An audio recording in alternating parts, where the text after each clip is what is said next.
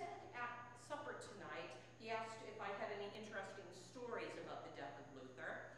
And he died, I'm not quite sure, I think he died of sort of cardiac arrest, but he had all kinds of gastrointestinal and all kinds of other issues. But one of the things that happened is that they took what they call a death mask. Has anyone been to Wittenberg? You need to get yourself there. I don't know if 2017 is the right year to go because it'll be mobbed with people. 2018 would be good because then they'll have spiffed up the hotels, but there'll be fewer people. But one of the things, I did the same thing. I went to Rome in 1999, wished I'd gone in 2001. Everything was in scaffolding in 1999. So a story about Luther's death. When he died, they made a death mask. So they kind of, out of clay, they create a kind of thing that then gets plastered so that you see what he looks like at death. And that was to prove to his opponents that he was at peace when he died. Because there is a tradition that if someone is going to hell, their face is all contorted at the exact moment of death. But if they're at peace, if they're going to heaven, the face will be at peace. Now, I've seen the death mask. I don't know if he looks at peace or not. He mostly looks sort of bloated there, but face is not contorted. So the spin is that, yes, he died at peace. The Catholics are wrong, so he's not going to hell. So that's the story there.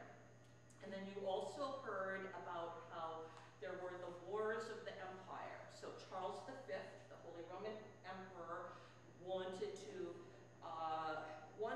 unity, religious unity, political unity, and so his forces invaded Wittenberg. And you heard, I think that they thought about exhuming the bones, but let's leave the, otherwise the people are going to it'll just enrage them. No need to poke the bear there. So there were these religious wars on the Protestant side and the Catholic side. And the Protestant side was pretty much losing, but it was enough of a stalemate that they eventually had to negotiate something called the Peace of Augsburg. And I don't think I put that on your handout. So it was a peace negotiated in the city of Augsburg in the year 1555. So we're talking, this is 9 years after Luther's death. You've had all of this warfare and so forth. And what they negotiated was, this might be the only Latin for the night, I don't know. My students are always in danger of getting Latin, whether they want it or not. Here is the principle. Cuius, regio, eius, religio. Okay. Whoever's region it is, that person's usually his religion. The prince gets to pick the religion for the entire territory. Or if it's a free imperial city, then the council would the city council would decide. So that meant that if you had a Protestant prince, he would say, everyone here, he would say that this is a Protestant nation or territory. As you know, the Holy Roman Empire is made up of all these little mini nations and territories and duchies, places ruled by dukes and that kind of thing. So it'll be Protestant. And then if someone is Catholic, if the leader is Catholic, then the leader would say, we're going to have Catholicism here. So what are some possible drawbacks with that scenario? You got a lot of people in the Catholic fiefdom or whatever that don't want to do that, and vice versa. Right. So you could have Protestants in a Catholic territory and Catholics in a Protestant territory. And their conscience says, I need to be Protestant, I need to be Catholic. So if you're a Catholic living in a Lutheran territory, you need to hide your rosary beads. So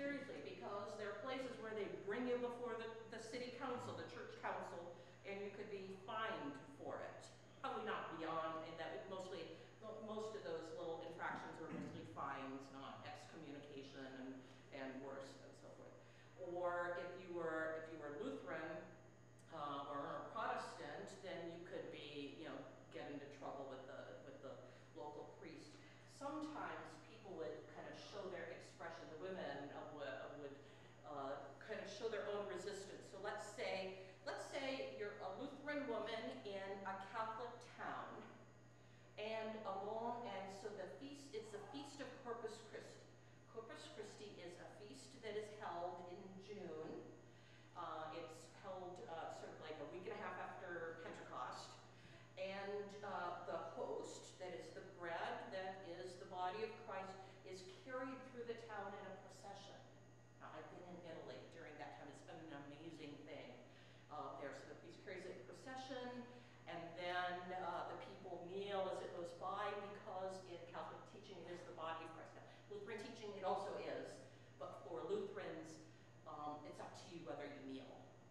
Okay, so Lutherans, it's okay to kneel, but you don't need to force it. So it is the body of Christ, but then a Lutheran sort of resists the carrying it around in procession part. It's for eating, for the forgiveness of sins, not the carrying around in procession. Now, interestingly, this is a digression. I don't know if it's about the 30 Years' War, but I was in Italy one time, Feast of Corpus Christi, and my Italian isn't that good, but I think I understood the gist of the sermon. So it was a few days before Corpus Christi. There's a feast of St. Anthony right there. Anthony is the patron saint of giving bread. He's also the one who, Anthony, please come round. Something is lost that must be found. The patron of lost objects there. Lutheran perspective. Lutherans have an agnosticism about the prayer life of the saints. Maybe he helps us with it, but there's nothing in Scripture that says that we're supposed to pray to St. Anthony, nor any promise that he will help us. So, ignorant. Okay. So anyway, I was listening to the sermon, and the priest was saying, "Did Jesus say carry the host around in procession?" And the congregation must have been learning how to. They were talking back to him and saying, "No. What did he say?" And he said, "Take and eat." I thought, that sounds like a Lutheran sermon to me. Very interesting. So, okay. So back to, because I always do a digression off a digression, so I need to move to where I came from. You're a Lutheran woman. You're living in a town that's Catholic, and the Corpus Christi procession comes by. Well, and what you're supposed to do is, if it comes by, you kneel, you reverence, you make the sign of the cross, and you also decorate the streets by hanging out colorful blankets. You didn't have bunting back in the day, or very few people did, but you would hang out, and so they would be a beautiful parade, celebrative thing. Lutheran woman, what does she do? It's not, the body of Christ is not supposed to be carried around in a procession, and it's not a feast day. In my view, I am going to spin, because I'm going to work. It's a regular work day. So they would spin, and I'm not sure, I think it's with the spindle, which is without a spinning wheel. I studied spinning way back in the day. But so they would be out, obviously spinning as the parade goes by and not kneeling. Well, the Catholic women take the spindle and bop them on the head. So, or there's a case where it was a Lutheran woman who says, well, I'm going to hang out my wash on the Monday after Pentecost because it's okay for me to do that. And then the Catholic neighbor would throw the wash in the river. So that's one way to protest. But that's one of the issues. Sometimes people were unhappy with this arrangement, so they would migrate to another place. You think of other issues. If it is the prince who decides the religion, some other possible problems. He dies and someone else takes over. Yeah. Yes, he dies, and that happened a lot. So it'd be like, whoa, are we Catholic, are we Protestant? And kind of a yo-yo. Furthermore, if you had a Catholic male duke or prince or something like that, he might be married to a woman who leans on the Protestant way. She might not be able to influence her husband, but who can she influence? Her son. So she raised her son to be Protestant. Dad died.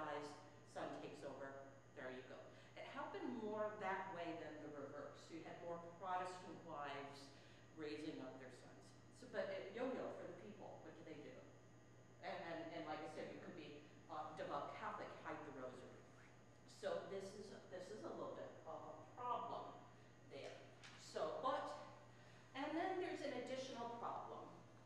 So whoever's region it was, that person's religion, usually his, but this word can mean whoever, his, her, its, but only two options were available. You could either be Catholic, or you could be Lutheran.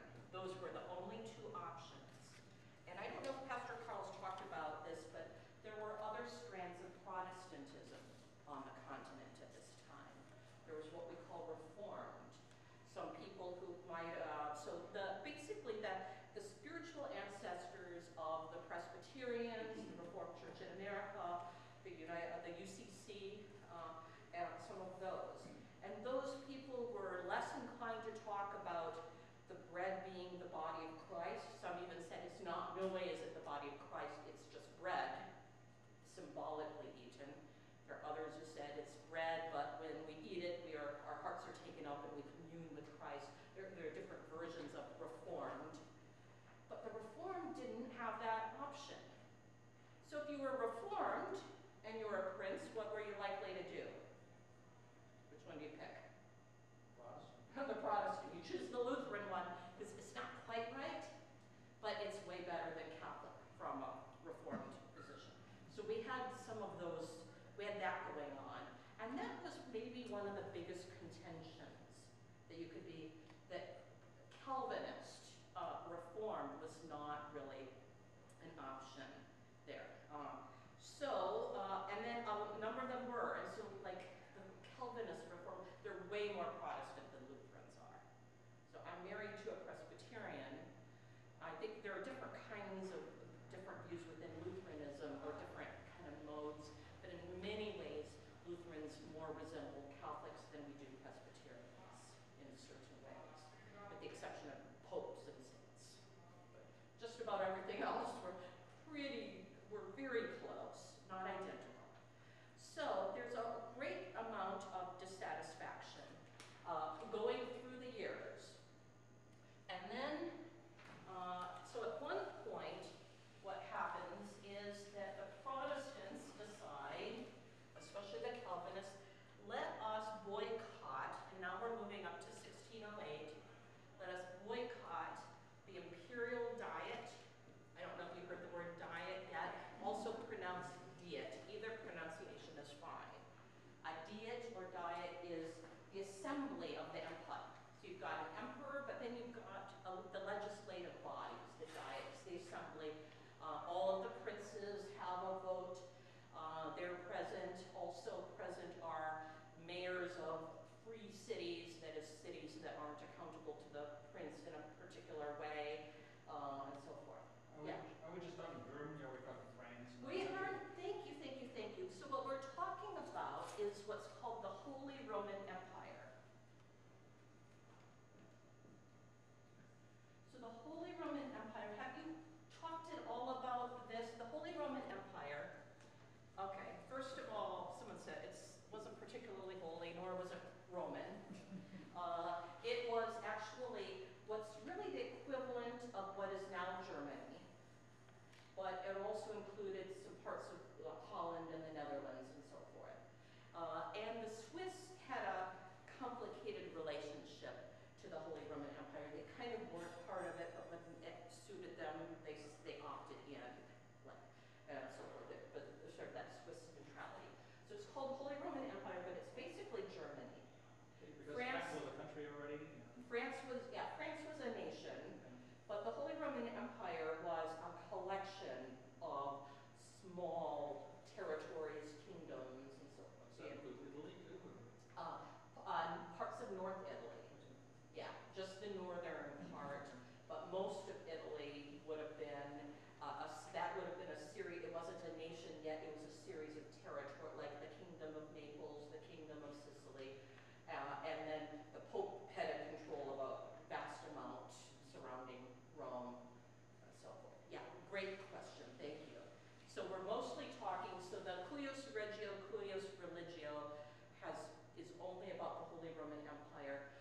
Charles V is the emperor. Later on, he abdicates against.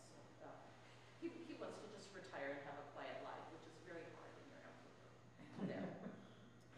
So at one point, the princes who were Protestant boycotted the imperial diet because they said, you don't represent us. You're not respecting of the Calvinists. And then in 1609, I think we're losing integrity to our marker here, they formed something called the Protestant Union.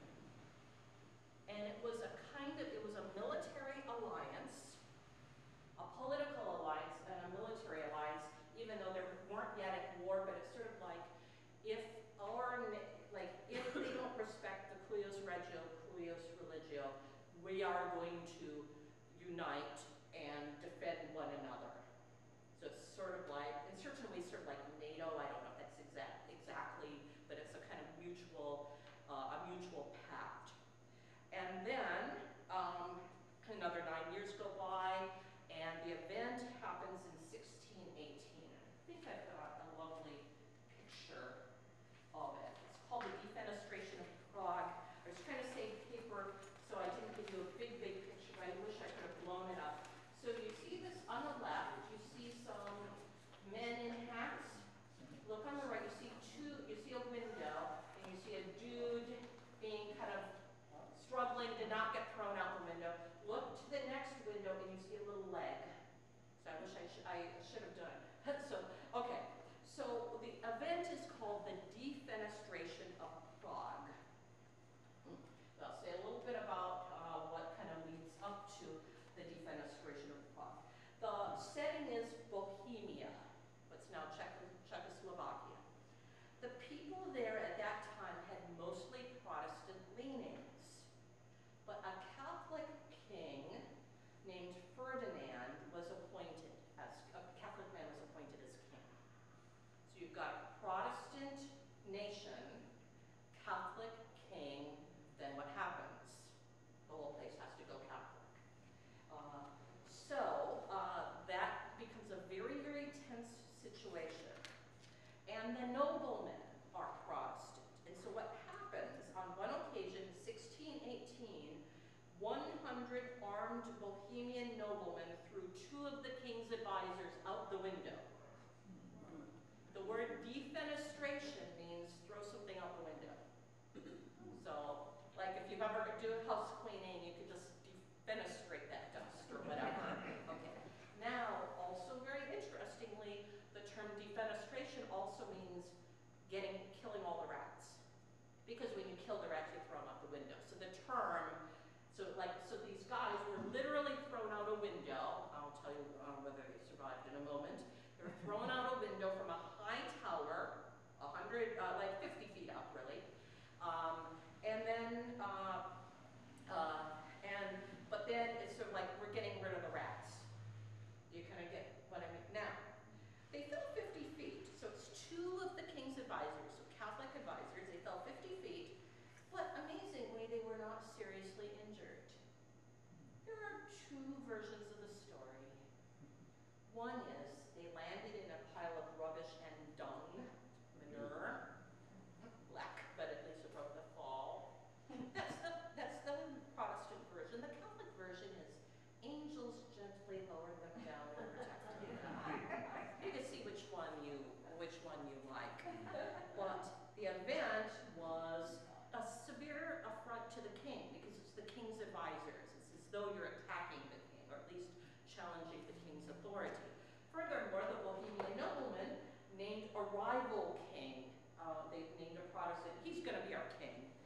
And so, in response, the Catholic League, there was like I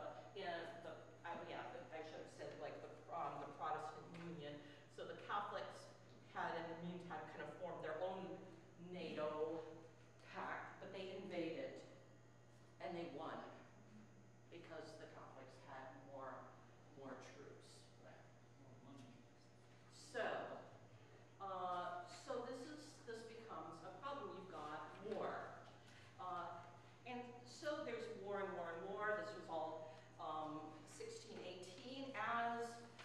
time goes on, the Catholics decide they want to really consolidate the Catholicism of the nation of Bohemia. And so in the year 1626, it was determined, that anyone who was not Catholic must leave Bohemia by Easter Sunday. Easter Sunday is the day that Catholics would take communion once a year, whether they needed it or not. Once a year? Yeah. So a few would take it more often. I don't know if you had a chance to talk about communion frequency up to the Reformation. You're doing a little bit more political, geographical history here. But by the time Luther came, into being a theologian, the tradition was that the laity would only receive communion about once a year. Yeah. Did you talk about that at all?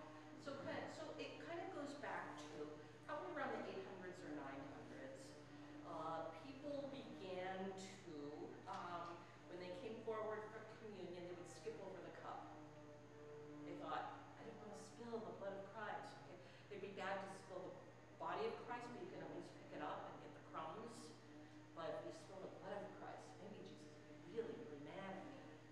So there's that fear of that.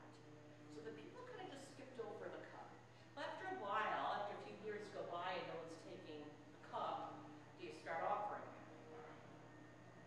Put it to the side. And so that happened. Furthermore, people became reluctant to receive communion often because there began to be also the tradition that you need to go to private confession every time before you go to communion. Because what if you die with or what if you take communion rather, with mortal sin on your conscience? Mortal sin would be things like theft, fornication, adultery, willful drunkenness, homicide, that kind of thing. The things that if you die and you don't repent on your deathbed, you go directly to hell. Okay. But if you're in mortal sin and you receive communion, that's more mortal sin. So then they were kind of reluctant, and so they had to be forced. By the year 2014, it became a church rule. 1214 became a rule that everyone has to go to confession and receive communion at least once a year. But and it would be normally at Easter. So how do you tell someone is Catholic or not if they're just they attend mass or not, and people aren't really taking attendance? But at this point, people were, because what you do is if you could swallow the host, that you swallow it literally, then they knew that you're a Catholic. But if you refused, you had to leave, or else you would be expelled. So people left there, and then there's more warfare. So we've got more and more warfare, and this whole period of time from 1618 to 1648, and we're going to get there in a little bit. 1648. They didn't know it would be called the 30 Years' War because they didn't know how long it would end. It's called the 30 Years' War. There. Okay. The fighting starts in Bohemia, but it spills over into Germany. And Bohemia's part is connected with the Holy Roman Empire. So basically, the Catholic League is winning. There are a few cities in Germany that have walls, but they're under siege, but they're holding out, but it's very, very dire. Leading the Catholic League was a Bohemian, and I don't think I have him on there. I was trying to keep it so that there wasn't too many words. Albert of Wallenstein. He was sort of a general, a military leader on the Catholic side. He was a Bohemian, raised Protestant, but he sided with the side that seemed to be winning. The Catholics were. He's very ruthless. He said, so let's think about the math here, and if you're someone doing the military budget there, he said, it costs me less to support an army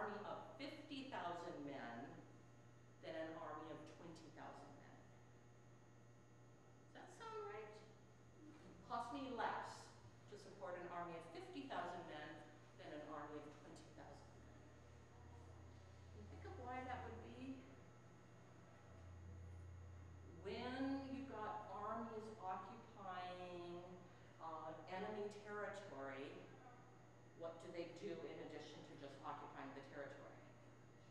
They pillage, they steal the stuff. So if you've got a big army, they're going to go to the barns and eat all the food, slaughter the cattle,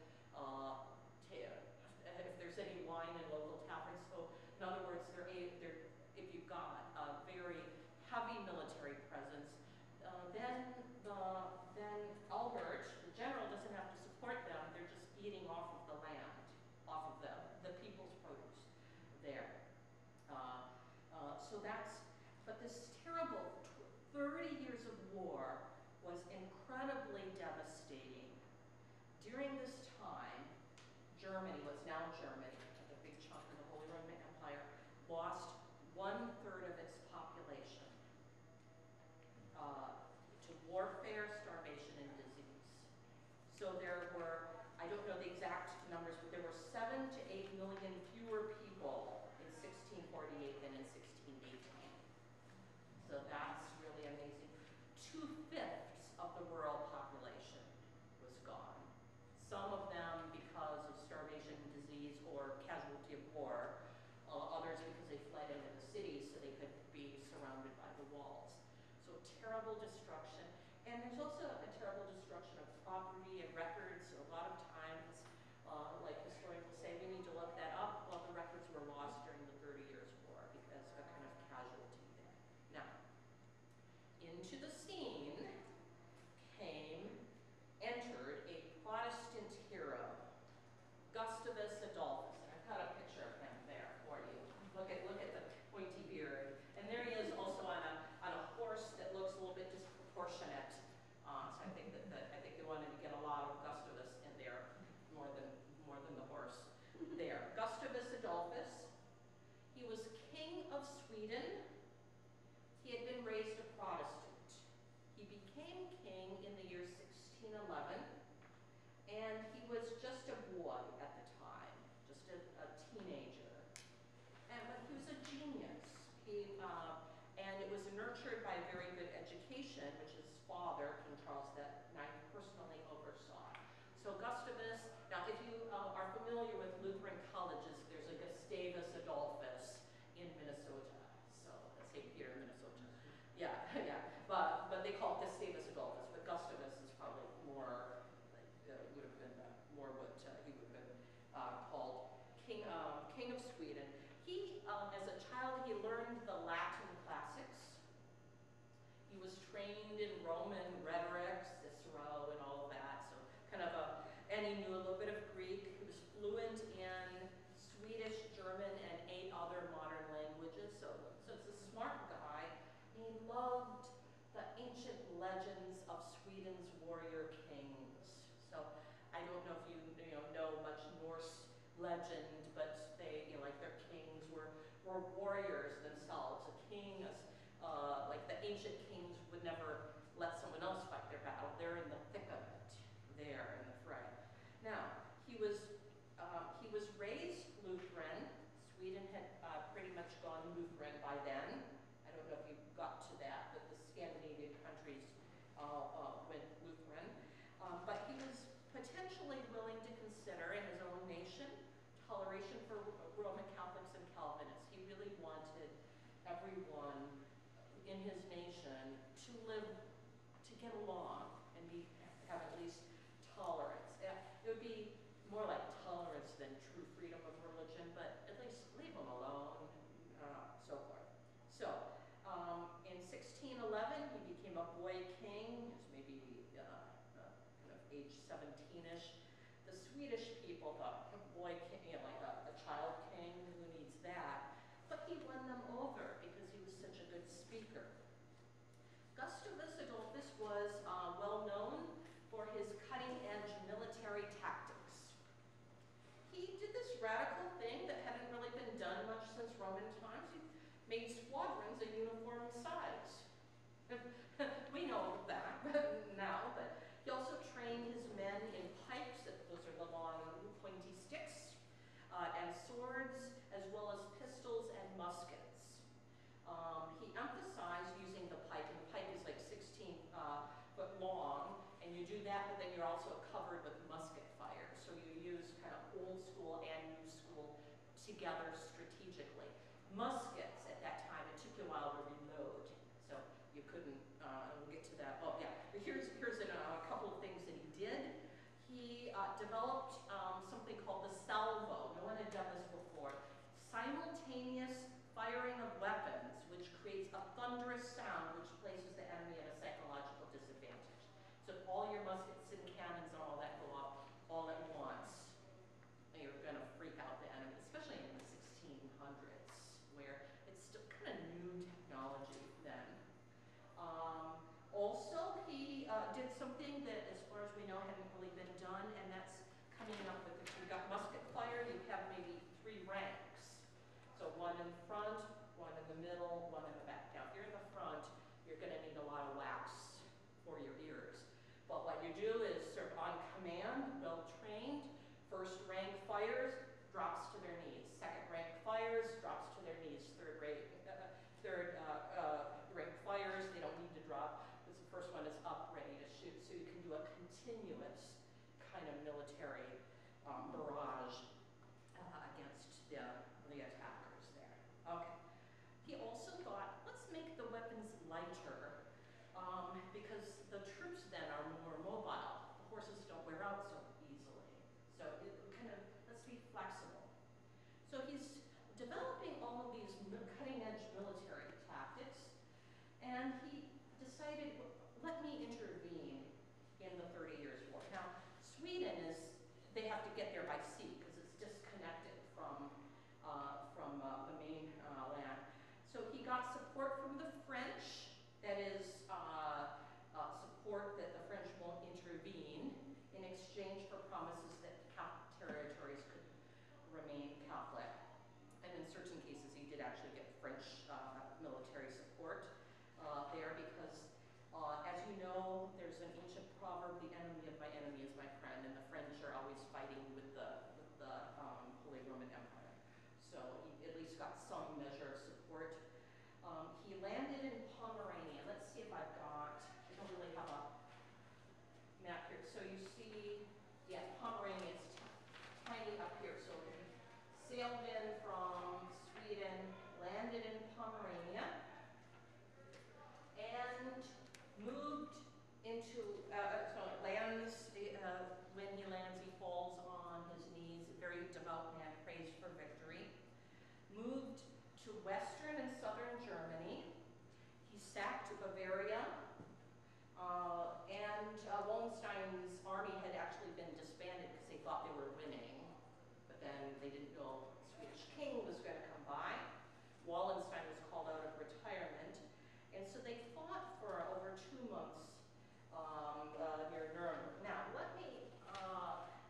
let's talk for a moment about how the German leaders might have felt at this time. Let's say you're a German Protestant leader, and you've been fighting the Catholics are winning, and then coming from the north is a Swedish king with all of his Swedish troops come to liberate you. Anything wrong with that? Anyone might be suspicious? You wonder if they're going to stay. Yes. Sometimes someone comes to liberate you and they stay. Right? Yeah. So is it going to be an occupying force? So this is a little quote from King Gustavus. So what happened is one of the leaders, the Prince of Brandenburg, had said, "I'll just be neutral. We're not going to fight against you, King Gustavus, but we're not going to fight on your side. We're just going to leave it alone." This is what Gustavus says. "I have come into this land for no other purpose than to free it from the thieves and robbers who have so plagued it, and first and foremost to help His Excellency, the Elector of Brandenburg," that's the prince, "out of his difficulties. Does His Excellency then not know that the Emperor and his followers do not mean to rest until the evangelical, the Protestant religion, is wholly rooted out of the empire, and that His Excellency has nothing else to expect than being forced either to deny his religion or to leave his country. Either has to deny or be exiled." Does he think that by prayers and beseechings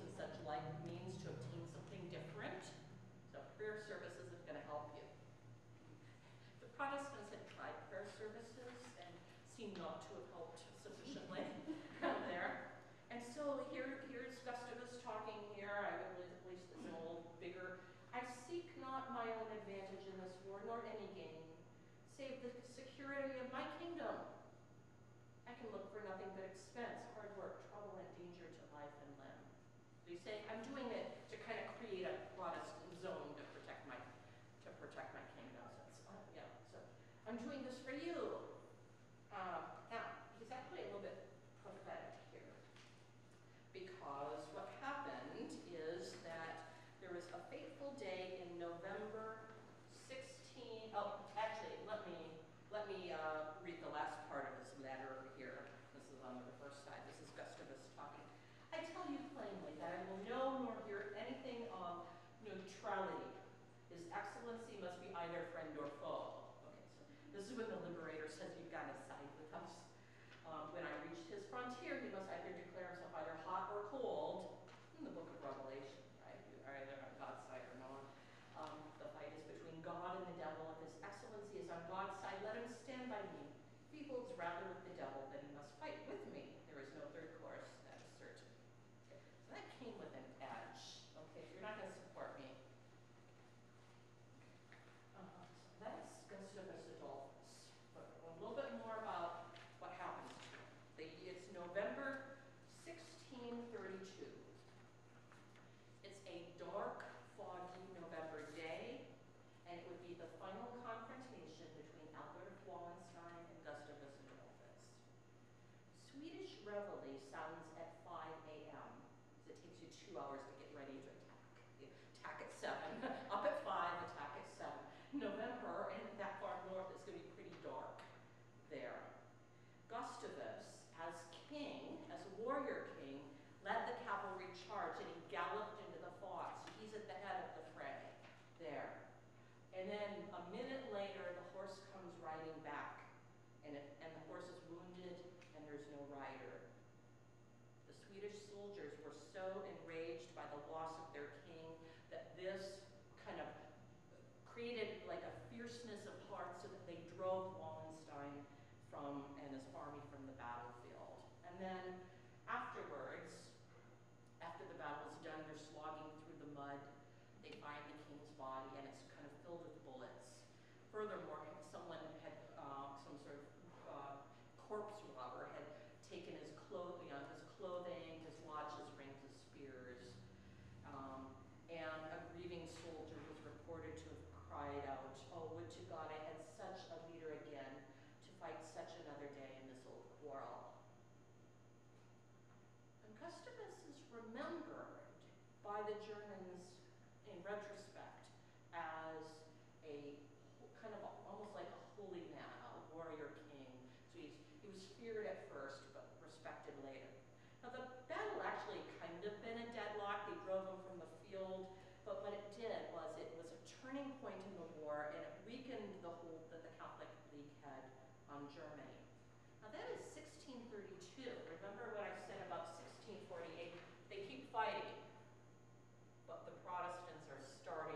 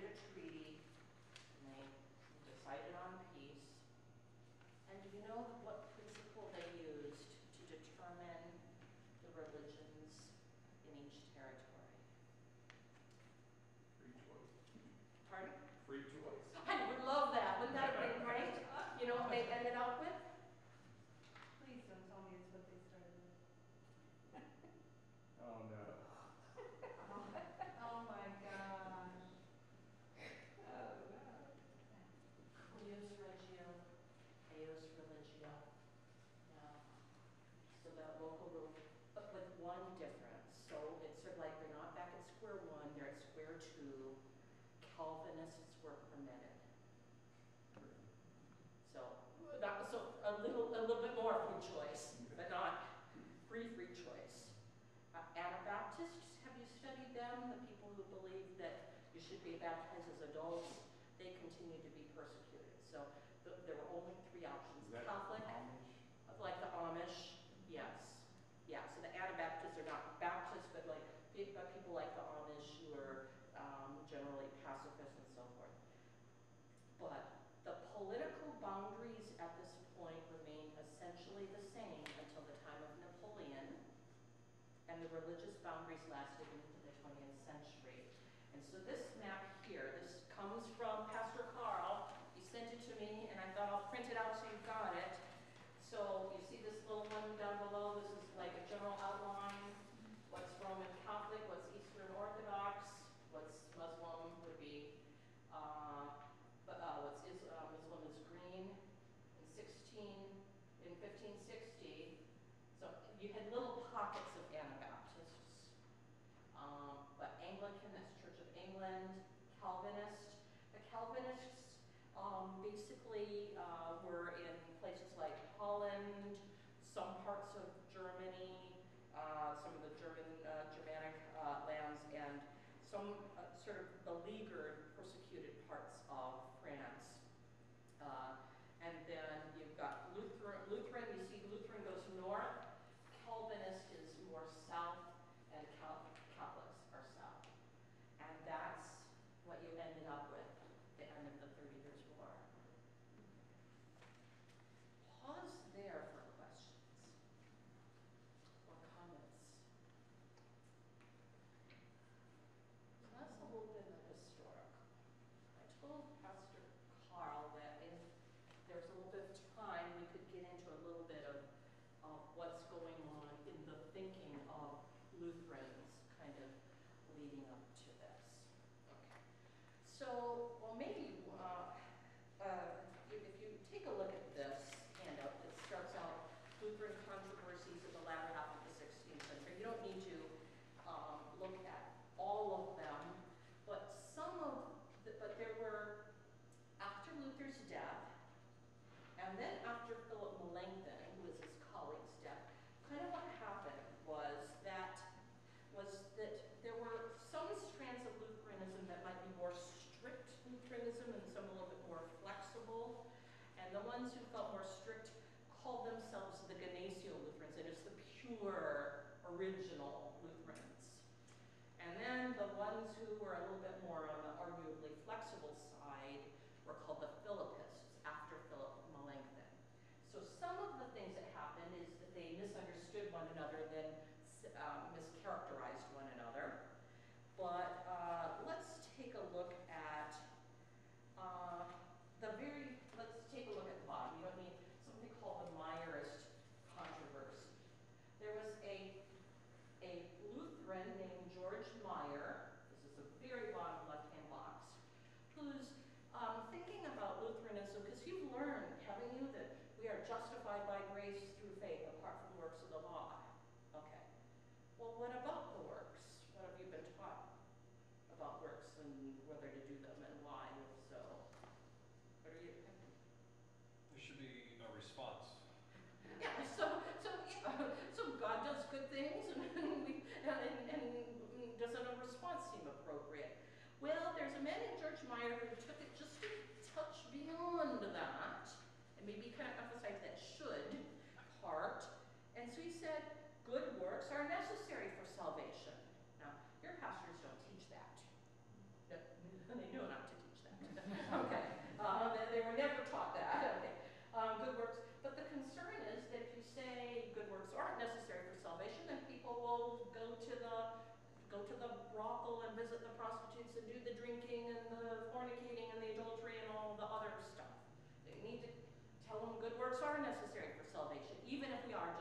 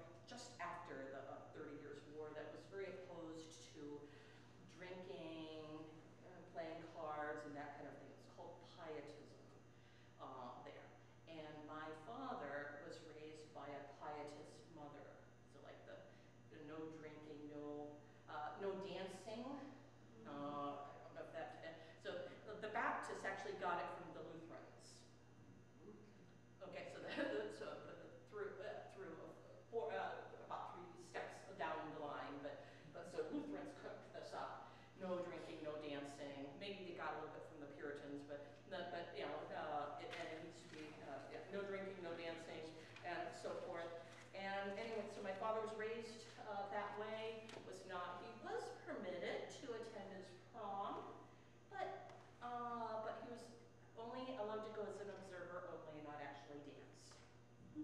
My mother went to Luther College, a Norwegian immigrant-founded school, and when she was there in the late 50s, early 60s, no dancing was permitted. You could even be expelled for dancing one county over at the dance hall there. Now, in women's physical education classes, square dancing is just what you used to do. I don't know if they do that now. I know when I was growing up, square, you know, it's like you play volleyball and you do square dancing. That's about it. But so what you do, they call them square games. You still do-si-do and swing your partner around, promenade, you know, do promenade, all that kind of stuff. But they call them square games, so I guess it was okay. So anyway, my father, though, went to a more Germanic seminary, Wartburg Seminary, which is actually very similar to what was Capital Seminary, Trinity's predecessor, kind of in the same wavelength, that was very concerned that if you emphasize this too much, then people will think it's your own works they're going to get you into heaven. So my dad kind of learned a theology of justification by grace through faith without emphasizing too much of the works. So this is what he did once a year. He would buy a bottle of wine once a year, and he would sip it slowly over the course of about 2 weeks. So he'd drink about that much. He'd make sure his daughters saw him drink. He'd even offer each of us a little sip. And I'm convinced he did that for our own souls, so that we would not think that by abstaining from alcohol, we would earn our way into heaven, because that's the surest way to hell. Okay, it's a funny little logic. I explain that. I sometimes have Baptists in my class, and they don't understand that at all. But it's sort of like an evangelical freedom kind of thing. Probably enough in my DNA that I'm on tape, but it's okay to tell this story on tape. When I was ordained in 1990, and my first call was to a very pietist congregation. And so as I began, prior to my ordination, the senior pastor says, and of course you'll never drink publicly. I'm sort of told that, like in a statement, not you shouldn't drink, but yes, of course you'll never drink publicly. So like, okay, so in my evangelical free, now I know that there are many people who should not drink because of alcoholism or sickness or you know, some kind of medical condition or something. But there's a part of me that just struck at my anti-works righteousness. So my ordination was on a Thursday night, because that's when the bishop was available, and it was there at that congregation as I was ordained. Then my husband and I, and another clergy couple and I, go out to eat afterwards. We go to a pizza parlor. What do? Order a pitcher of beer. I have a glass of beer, and I celebrate my evangelical freedom. And then for the next 4 years, when I was in that parish, I never drink publicly again. You kind of see? So I had to assert myself, but then, yeah. So okay, that's on tape. Yes, just like exactly like my dad. It's right in my DNA. So they have to confront this. Are good works necessary for salvation? Are good works harmful for salvation? And so they struggled with this, and then a number of very bright, young, next generation theologians sort of worked it out in a document called the Formula of Concord. Now, if you have concord, that means you have agreement. So they kind of worked that out, and so the way that it works out, this is the official Lutheran position at the bottom. So this is the compromise in the middle. But I think it's more than a compromise. I think it's a beautiful assertion. Good works are not necessary for salvation, but they necessarily follow salvation as fruit from a tree. That means is, if you have a tree that's healthy, a healthy fruit tree, and all the conditions are right, it's just going to give forth fruit. So why do we do good works? Just because we're justified. It's not like a response you have to do, but rather it'll just emerge from us. In some ways, it emerges from the Holy Spirit's prompting. I see my neighbor's need.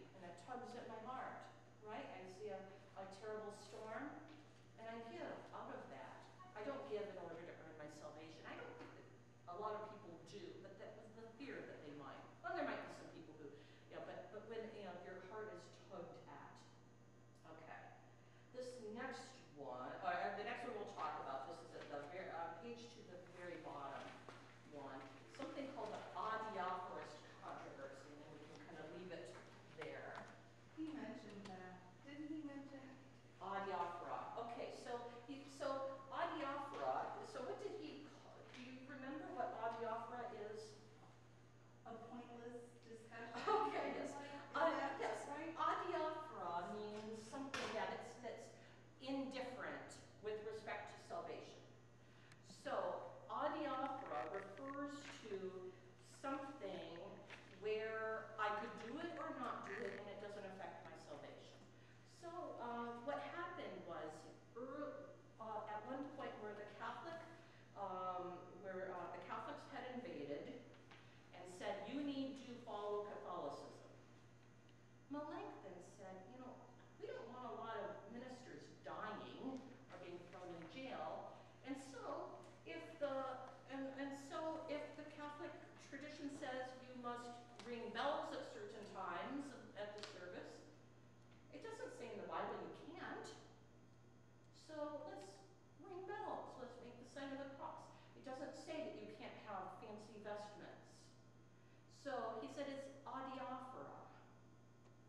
But the issue is that if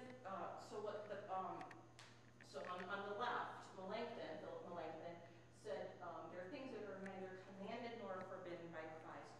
On the right, there was the issue of in times of persecution, you may not compromise. In these cases, indifferent things are not indifferent. So I'm going to give you an example, and I don't want to because I don't think that this is going to be an issue, but let's say we're invaded by Canada, okay?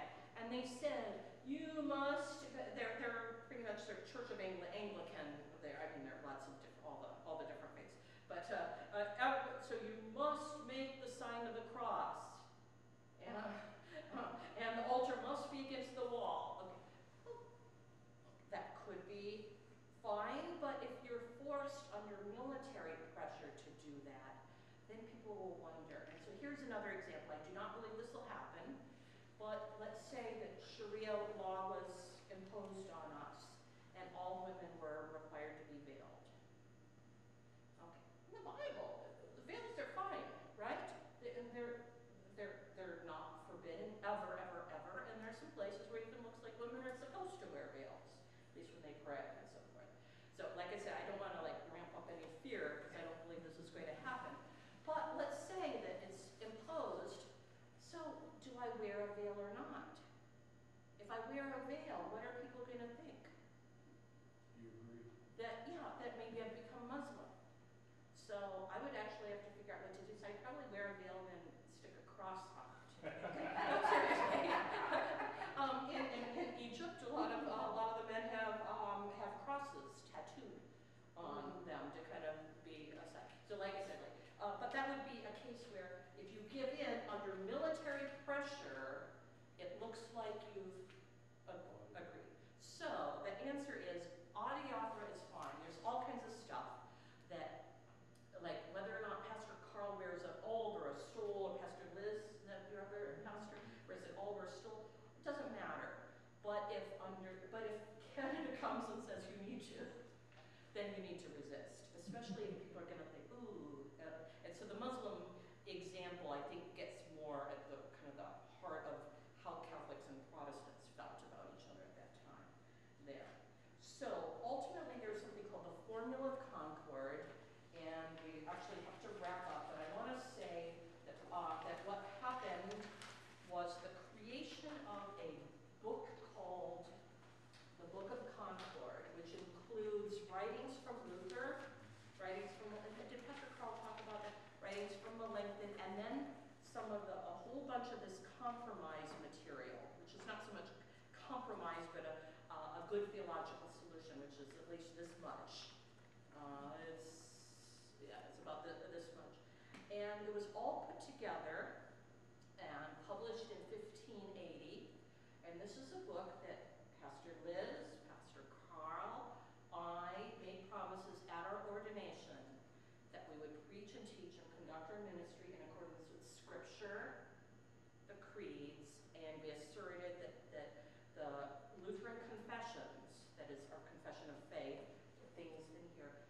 true expositions of God's Word. And so this is something that we are bound to, maybe not every single jot and tittle, but the core principles about Word and Sacrament. We have come to the end of our time, so I have to let you go. But I thank you so much for being here.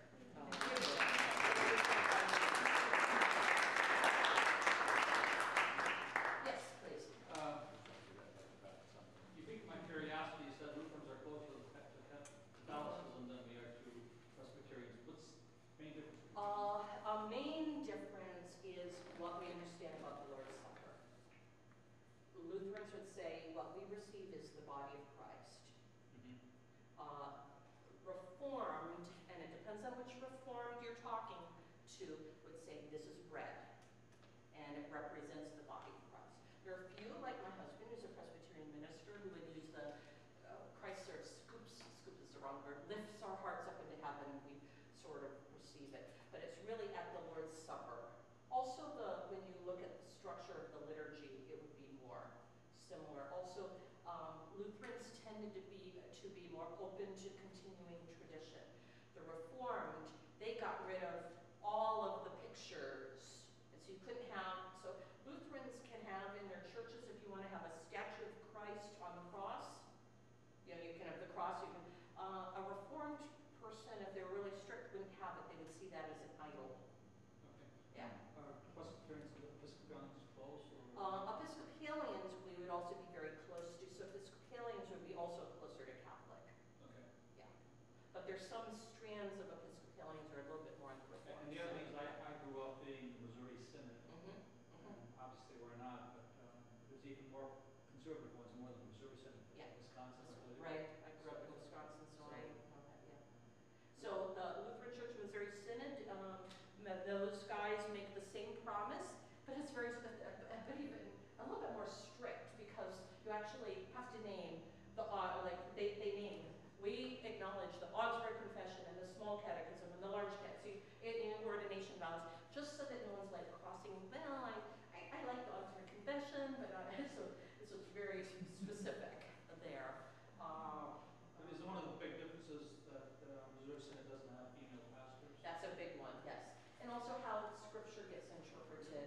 In some ways, the Lutheran Church and Missouri Synod might be similar to almost a fundamentalist, maybe not the 7 days of creation's 24-hour days, but that you really have to agree that that's exactly, precisely how that happened. And plus, like in 1 Timothy, it says, I do not permit a woman to teach or have authority over a man. So some of those things are much more literally taken. And in some Lutheran Church Missouri Synod churches, not all, but in some, women aren't able to vote at council meetings.